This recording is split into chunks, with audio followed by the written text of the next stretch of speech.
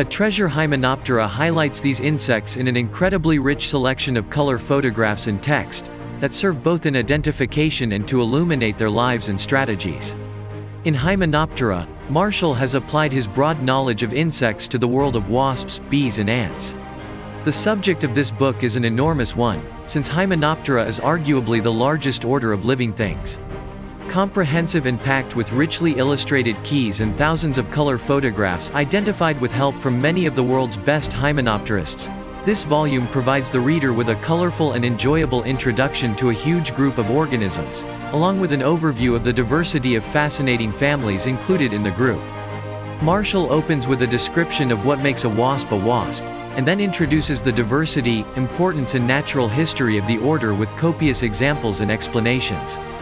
Topics include the life histories of wasps, Hymenoptera and plants, Hymenoptera in history, culture and fiction, kleptoparasitism, and many more.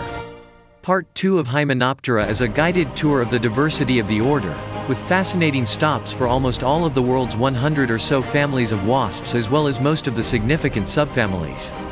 Thousands of photos, almost all taken in the field by the author, are used to capture the range of form and function in each family, with pages of photographs of the popular groups, such as bees, hornets and ants, but also with little-known groups ranging from pincer wasps to fairy flies.